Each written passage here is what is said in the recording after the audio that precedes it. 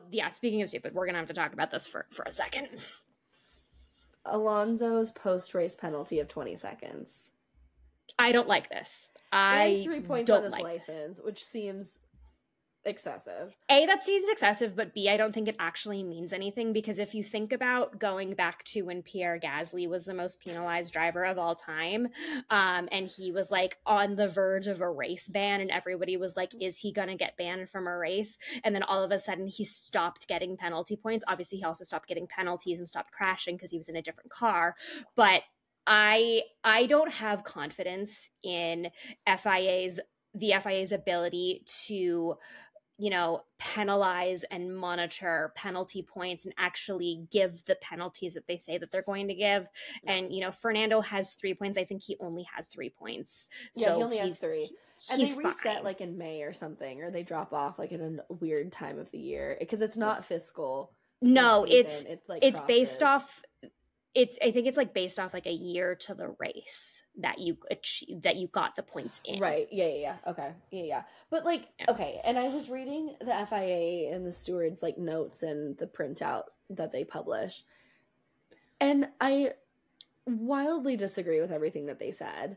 Agreed. It was like, the driver had never done this in any other point in the race. So like clearly he's lying and he was doing this deliberately.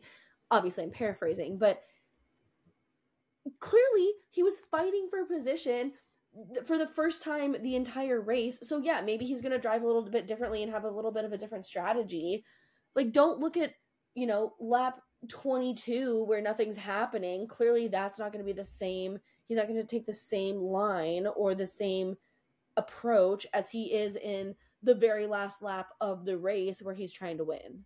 Well, yeah, but he's also going to be like trying to get points. But he's also going to be managing his car differently from lap 20 to lap 58, which is, they said, he's not at fault for creating dirty air behind his car, but he slowed down to an excessive point that was not expected by the driver behind, which was George, he crashed and he clipped a wall and ended up, on his side in the middle of the track. It was a little scary until, he got out. But I do think that Alonso's penalty was both excessive and unnecessary. Yeah. There are the rules of moving under braking, which you can move once under braking. You cannot move more than once. But I do really think that, the stewards really went after Fernando for something that, they shouldn't have. It's a scary precedent to set too, right? They slowed down more than the driver behind them was anticipating. It's like, you don't know what the car in front of you is actually going to do. And so what if, like, I can just imagine the radio calls like, well, they slowed down a little bit more than I was anticipating, and then I did something bad, so it's their fault. Yeah. It's such a George thing. Like, of course. Yeah, unfortunately, this is not the first time George has done this while in active pursuit. This happened in Singapore last year. I have not watched Silverstone 2022 when he also crashed in a Carlos Sainz win because I just won't watch that race for reasons. But this, George is a good driver. I know that you don't, he's not your favorite, but he's a very solid driver. But he still has these quirks, especially when he's trying really hard to overtake the car in front of him, that sometimes he loses a little bit of that awareness, and that leads him into a wall. Yeah. Yep. Agreed.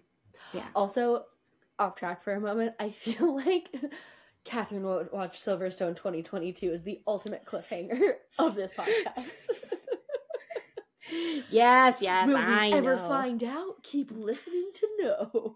The answer is no. But keep listening anyways. Keep listening, and I will still reference to the fact that I will not watch that race for reasons. Oh my gosh. Anyway, I saw enough of it on Drive to Survive because they showed that clip of Zhou Guanyu flipping over 82 times. From a million angles. From a million angles. Gist of it. Yeah, but also, back before we leave George real quick,